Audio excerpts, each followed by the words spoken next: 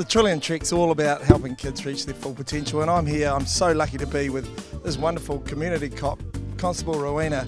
She's going to tell us a little bit more about what we're doing with the kids over the last few days and on our way around the far north.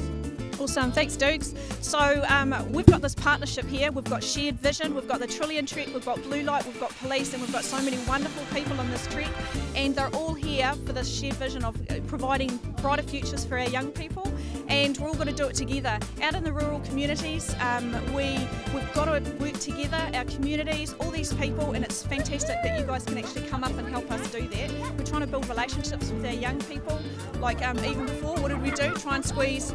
How many kids did we try and squeeze into the... I don't know, it was about, how many kids were at that school? We just about got the whole lot in there, but and that's what we do, you know, we get together with the kids, we have a bit of fun, and I'm sure that they had a lot of fun, because we certainly did.